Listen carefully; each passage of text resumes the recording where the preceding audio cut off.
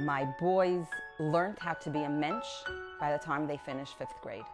And I can honestly say that it was the way Rabbi Raskin taught and what he said to the boys that specifically that made them be a mensch.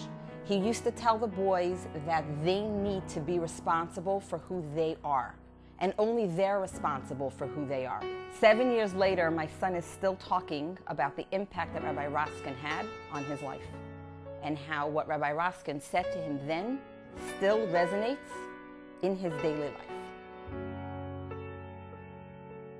Rabbi Farkash announced to the class that in honor of Yud Aleph Nisan we'd be going to the Rebbe in 770. At that time I had a pair of shoes that was red and white and stars, and it was old Velcro shoes. And the Rebbe called me out of the classroom and he asked me, do you have another pair of shoes? Do you have Shabbos shoes? And I said no. After class he called me over and he had me come with him to his car, and he drove me to the shoe store and he bought me a pair of black shoes. He paid for it and he dropped me off at home. And I came home, my mother asked me, where did you get these shoes? And I was like, very simple, like, my Rebbe bought it for me. And my mother sent me the next day back to Cheder with an envelope with money to pay for the shoes. And I remember giving it to Rabbi Farkash and in the hallway, and he just looked at me, he folded it up, he put it back in my pocket, he said, bring it home. It was a gift, it was a present. Now that I'm a teacher, and it's been over 20 years since that story happened, but it impacted me in my life to continue to look out for the little details and the little gashminstika details of their children's life. I was not progressing together with my friends and classmates the way that I thought I should, and it was frustrating.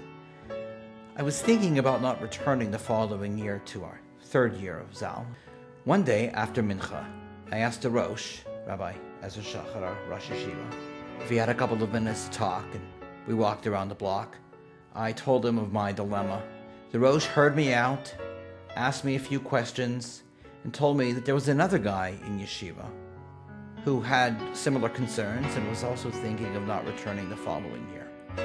So, the Rosh said he had an idea.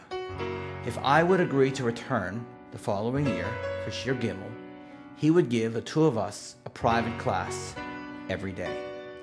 By and large, we met every day. Because I stayed, how could I not? We had negotiated such wonderful terms.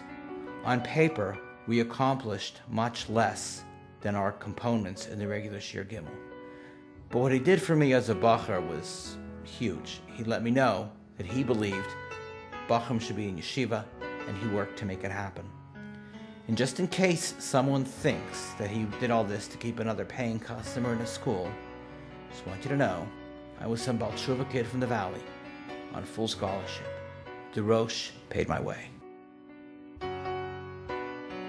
Rabbi Levin always showed a personal care about each Talmud. It was very strange for us to have a teacher that during recess time stayed in our class to talk to us and to see how we were doing, to keep us up to par. This personal relationship that we had with him started to make us feel very, very comfortable with him. We were at such a good relationship with him that throughout the summer and throughout the next year that we moved on to another teacher, we begged the Anhala of Al Torah that he should be our teacher again for a 2nd year. So in grade 8, he jumped from grade 6 to grade 8 to be our teacher again in grade 8. This teacher, Rabbi Levin, is still in close communication with a lot of boys in our class. A lot of the Chevre were all married, Baruch Hashem, with families, but we still are in close communication with him. When we have questions, we go back to him and we ask him, and he always takes the time to answer us and to be a friend of ours. Rabbi Yarmush, 1st grade Rabbi in Ali Torah. I came over to school one day and I said to him, how's my son doing? And he says to me, your kid calls out in class.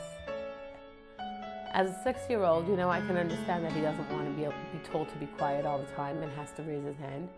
But I decided to appeal to his heart, and I said to him, imagine that there's a little boy in your class who's not so smart, and he finally knows the answer to a certain question. He's raising his hand properly and nicely, and then all of a sudden you call out. You ruin his chance of being able to shine. That's not fair, is it? My son thought for a minute and said, Ma, that's a great reason for a different class, but not for mine. In my class, there's none not smart boys. My Rebbe said we're all smart in this class. Thank you, Rabbi Shachat. If Rabbi Levin gets to see this, a big yasher koyach to you, and for lange and gesunte yared. I would like to say thank you and continue to impact every single student you have forever.